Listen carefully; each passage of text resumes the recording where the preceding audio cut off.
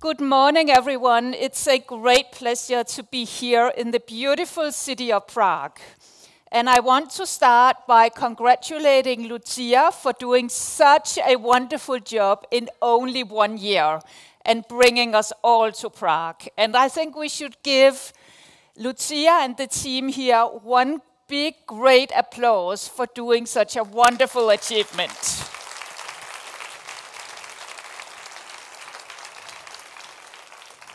So we have a great day ahead of us, and it's my opportunity now just to talk a little bit about why it is there's no time to waste and what plan we have already coined within the United Nations Global Compact to do our very best to make sure that we are wasting no time at all.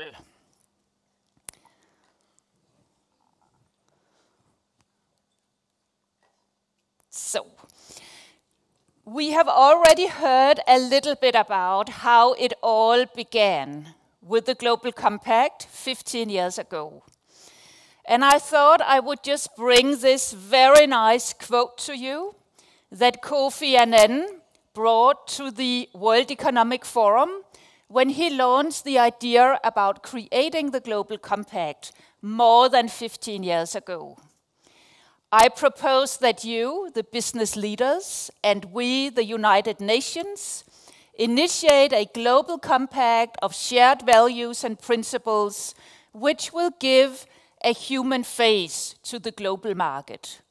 Isn't that beautifully said? And just as important today than when it was stated more than 15 years ago. At the Global Compact, we have the good fortune of the protection of the Secretary General of the UN. So the initiative was created 15 years ago by Mr. Kofi Annan, but has been under great leadership of the Secretary General Ban Ki-moon for the last 8 years and has really helped us make the initiative grow to what it is today. So the compact today, as Lucia was already mentioning, is the world's largest sustainable business initiative. What is very special about our initiative is that, like the UN, it's very global. So we have representation in more than 160 countries. We have more than 85 local networks. I should say that they have different sizes, they have different maturity, but it's a great network to implement a new initiative like the Sustainable Development Goals that I will revert to in a moment. We build on the 10 principles that all come out of UN conventions and UN values. And you see them up here on the screen, and we already spoke about them briefly this morning.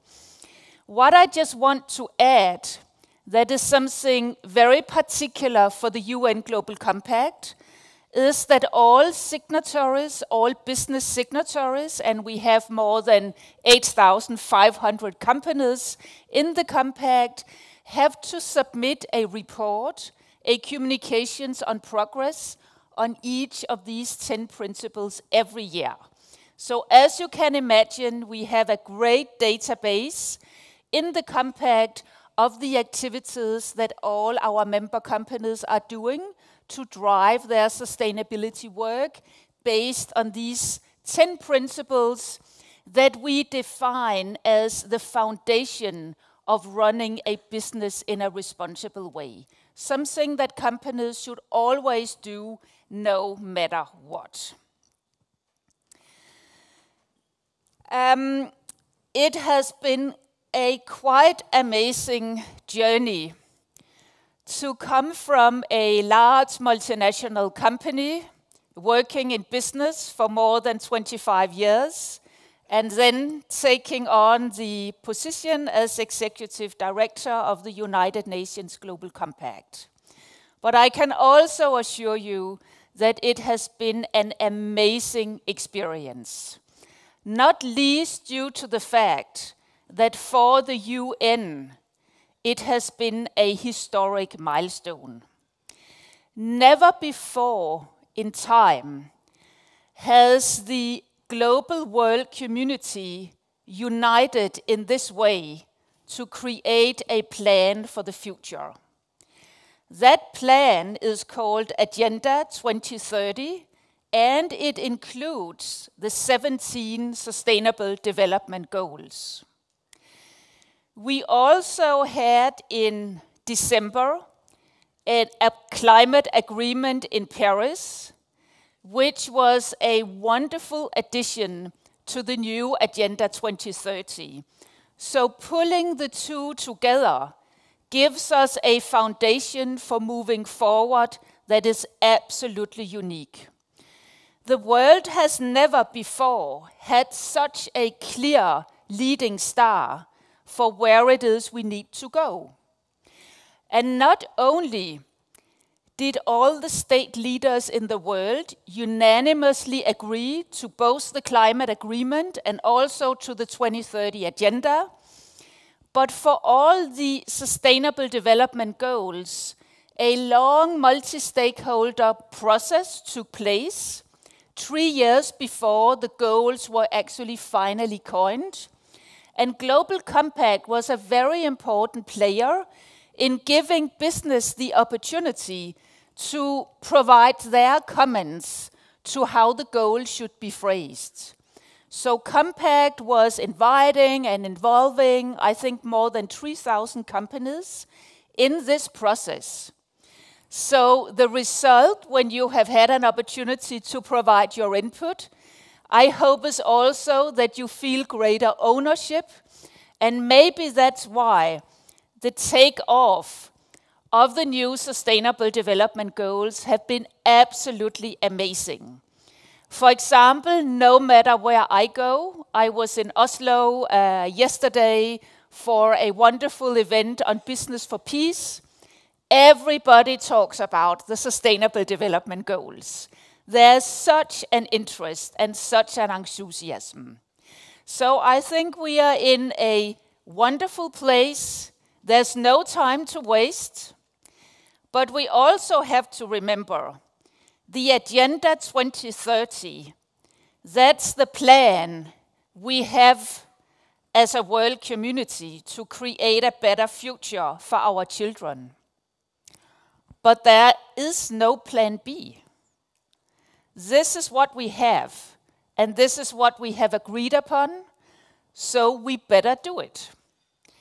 And I can assure you that many stakeholders are looking to the UN Global Compact to facilitate the implementation of these goals, because we are the only sustainable business organization that actually sits within the UN, and the goals come out of the UN. So we have a great responsibility and also a great opportunity. So how do these new goals link to the 10 principles that we build on? Well, I think it's quite simple, because the 10 principles is our foundation. The new goals is, of course, the direction that we need to move towards. And in order to get from A to B, Global Compact is offering a set of platforms for businesses and organizations across the world to facilitate and engage that building on the principles, we get to the targets. So we have platforms that many businesses across the world are engaged in, on climate, on water, on gender. We will have a great keynote speech a little bit later on this very important theme of women empowerment, cities, peace, poverty, decent work, and then very importantly, our UN Business Hub, where the Compact facilitates that businesses can find an easy way into the UN system and partner with UN entities to make the new goals become a reality. So, how should we describe the situation we are in right now, this wonderful situation, where we have the new Sustainable Development Goals and we would like the entire world to know about them? Many of you in the audience, I believe, is from business. And at the Global Compact, we are a little bit in the same situation as when a company has to launch a new product or a new concept. We know that we have something wonderful, but we also have to run a process to make sure that our audiences first have awareness that there is something called the Sustainable Development Goals, that hopefully we can create an interest. After that, a desire to work with the Sustainable Development Goals and take action to make them become a reality. Today, we have a lot of companies in the room, but you also know that there are many other companies that are not participating today. And we need to reach out to those companies and also create awareness around the new Sustainable Development Goals. So, what we have coined at the offices in New York, together with a selection of representatives from our local networks, is a multi-year SDG campaign. We call it Making Global Goals Local Business. You don't create awareness about a concept like the global goals in 1 year. It will take many years, and you will have to launch the ideas from many different perspectives. We have made the first initiatives in looking at how business leaders see business opportunities in the new 17 goals. And if you look across the goals here, you can see that decent work and economic growth is one of the most interesting SDGs for a number of businesses. Good health and well-being, life on land, all the way through. The partnership goal is the one that is apparently least understood and accepted by business today. So I think the whole partnership notion is one we have to discuss much more in the future. This is just a sort of first glance at the goals based on a survey we have made together with DNV in Norway, the House of Monday Morning in Copenhagen, among 5,500 business leaders across the world. So at least a first snapshot. Another interesting set of data we get from that same survey is this one that illustrates the top SDGs by region for business.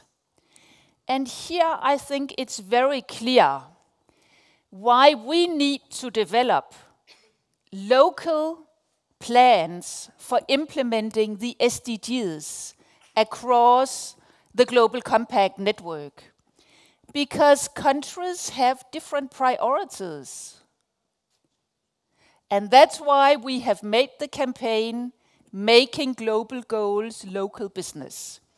And we hope that it will be possible for us to liaise with the governments in each of the countries where we are present to contribute with the knowledge that we have and work together with the governments to create really great SDG plans. Well, so one of the first themes in our global campaign is to identify local SDG pioneers. A little later in the program, we will see a video with a very good friend, Paul Pullman from Unilever, who is doing an absolutely amazing job basically as a business pioneer for sustainability. We cannot clone Paul Polman. So what we have done is to create an initiative that will hopefully bring forward the next generation of people like Paul, that with passion, with business insight, drive the whole sustainability agenda. So all our local networks have been looking for SDG pioneers. We have today more than 600 candidates. They will be selected, and we will identify the two sort of winners at our summit in New York in June. One that is a change agent, one that is an entrepreneur, and I'm expecting to see business leaders from all over the world, from big and small companies, from startups, from established companies, and I also hope to see a lot of women in that pioneer group. So it's the first time we will honor pioneers in June, but it's again a multi-year program, so we hope that we can create a movement of pioneers that can help us implement the new agenda and make sure that they represent the next generation in how business is run. The campaign is part of the set of activities that we are running at Compact globally. But I also want to emphasize that we work with partners on many other activities to further the 2030 agenda. This idea about working with partners is so important because nobody will implement the SDGs on their own. Like Ban Ki-moon says, the SDG goals, that's the people goals. They are for all of us, and we will have to participate, each of us, in making them a reality. So besides running our campaign throughout the global organization, we are also contributing to trying to make a macroeconomic business case for the SDGs as member of the Business Commission for the Sustainable Development Goals. So I'm a commissioner on this very important group that counts some of the most important business people and thinkers in the world around sustainability. We are working on linking business into the UN system. We hope much more than has been the case in the future.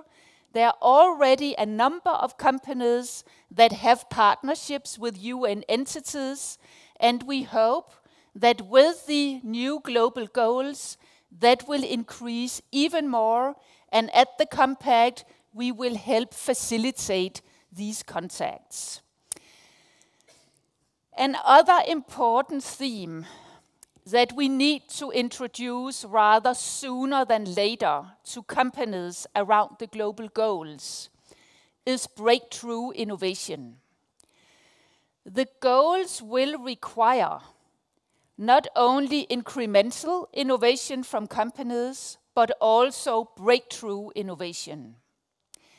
The new goals is more than continuing the present CSR activities. They are great activities and they should definitely be continued.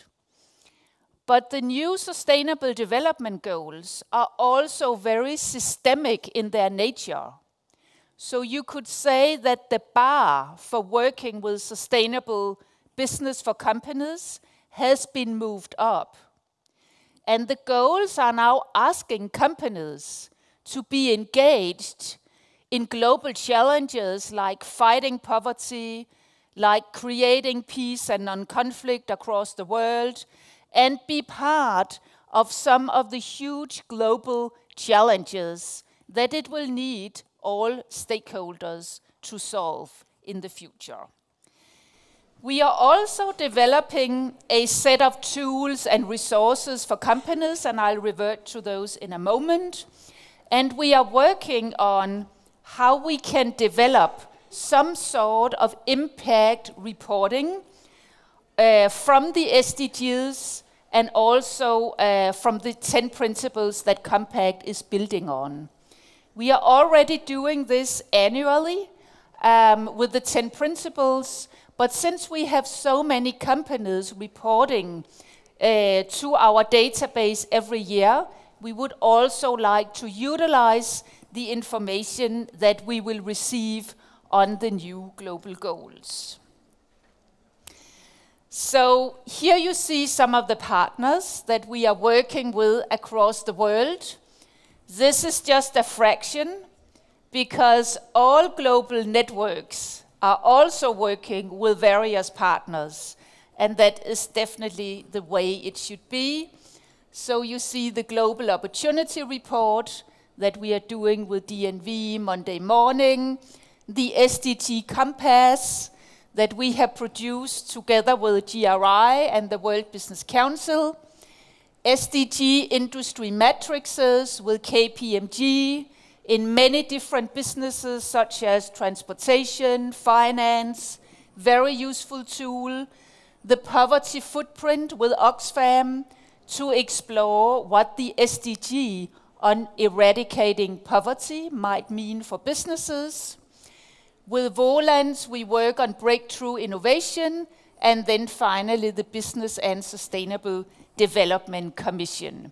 So I hope that I'm giving you an impression that all hands are on deck to make sure that we are wasting no time at all. So what we are doing is to build a multi-year SDG journey where something new will happen every quarter of the year to create momentum, interest, news around the SDGs every quarter of the year. So I think you might recognize some of the issues that I have been speaking about that will take place throughout the year. And we hope that in the beginning of next year, we will introduce very interesting breakthrough innovation thoughts to all our signatories. So today, I'm inviting you to join the journey with the global UN Global Compact organization to reach the Sustainable Development Goals. And the next stop on that journey will be our Leaders Summit in New York in June, where we will identify and celebrate the first SDG pioneers. Thank you very much for your attention.